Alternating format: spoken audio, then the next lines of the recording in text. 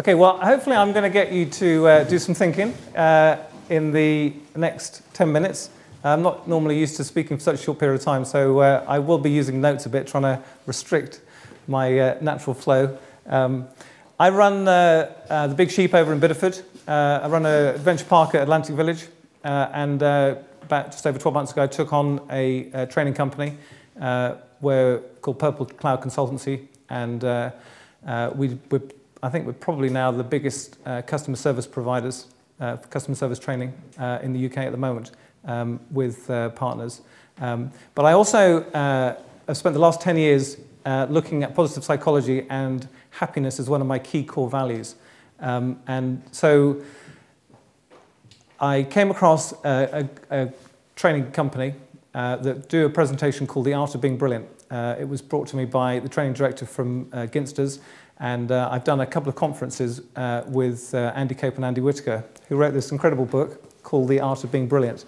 And for those of you that read personal development books, normally they're American, they're very cheesy, and most of them are a bit sick providing, especially the positive stuff. If you come across people like Anthony Robbins and Zig Ziglar, it really is quite hard work, even though the messages are actually really good. In life, you have an average of 27,000 days, and you have a choice on how you want to live your life. The whole concept I'm going to do now in the next 10 minutes is about positive psychology, which is how you make yourself happy, or you can potentially make yourself happier. And this is what the Art of Being Brilliant was all about. It's not about changing people. It's about being yourself brilliantly. So just want you to think about the last time you were brilliant. The last time you were amazing. You had an incredible day, you were incredibly productive, and at the end of it you thought, wow, that was amazing. Hopefully you're not going back too far. And now I want you to think of 6 words that describe you brilliantly. When you are unstoppable. I know whenever I do Sudoku, and it's normally the killer hour and a half at least, and when I've done it, I go around the room, I'm invincible. I just feel fantastic. So some words about when you brilliantly. Positive, passionate, confident, enthusiastic, powerful, creative, persuasive, savvy, valuable. Okay. Normally, psychology, for those of you that, I don't know if there's anyone that's ever studied psychology, is normally about studying sad people, sick people. They're people that are schizophrenics, manic depressives, psychotics, people that are going to kill themselves or kill each other or kill someone else unless they're rescued, helped. They live very, very sad lives, and psychology was basically all about that. And then in 1998, Martin Seligman, who is an American psychologist, he was the first happiness person. He studied happiness, he wrote Authentic Happiness, learned optimism, and so he started this whole movement about positive psychology. And Andy Cope is one of the British professors. They call him a Doctor of Happiness, but basically he's done a lot of studying with Loughborough University, and he was trying to work out the things that make people happier and better. And so so if you're looking at 0 being just about dead, and we're talking about the psychologists dealing below the line, all right, so they're dealing with 0 to -10, all right, we're now on the positive scale, 0 to +10. We're from zero to +10, most people in the UK are operating on about a 3. So we're about 3 because we read the Daily Mail, we watch the news, we complain about the weather, and normally we're pretty sad and unhappy. There is, however, a group of people out there, roughly 2% of the population, that are about an 8 or a 9. So those are the ones that basically he was studying. And then there's a group down the bottom here, another 2%, that he calls the mood hoovers. Some of you might be a mood hoover. Some of you might know a mood hoover.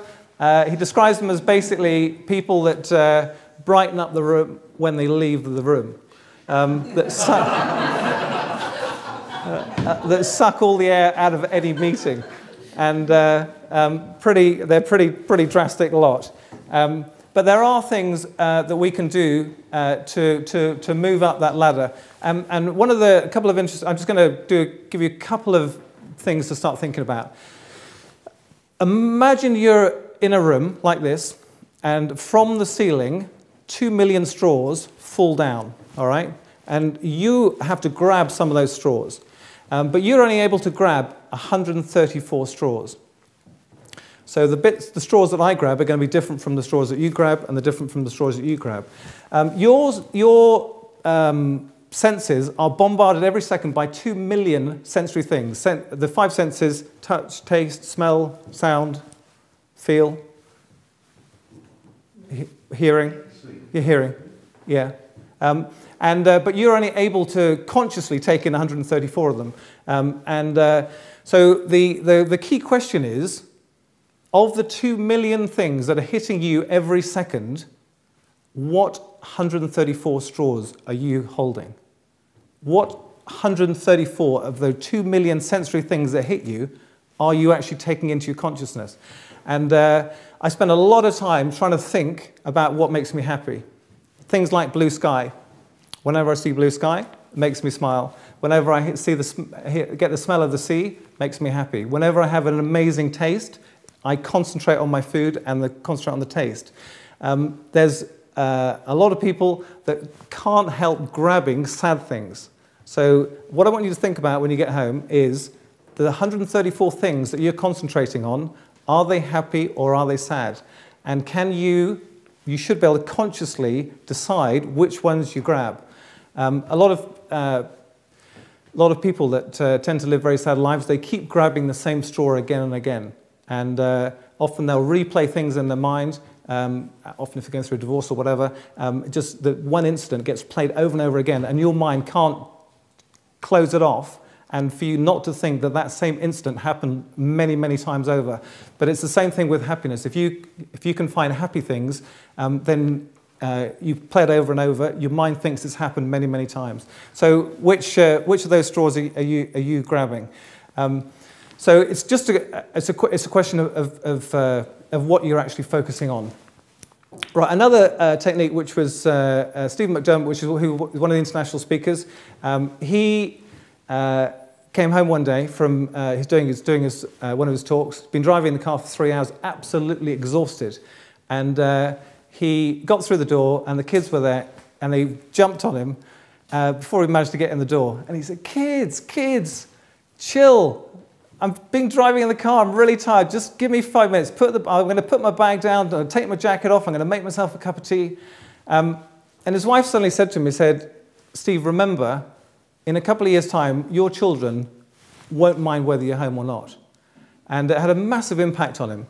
So he thought, right, next time he came home, he thought, right, what would the best dad in the world do?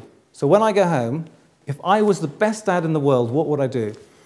And so he thought about it, and as he came in through the door, he dived on the kids, grabbed his kids, gave them a big hug, big kiss, asked them what they were doing, and got really, really excited about all the toys and all the things they were doing. And after about 4 minutes, they got bored.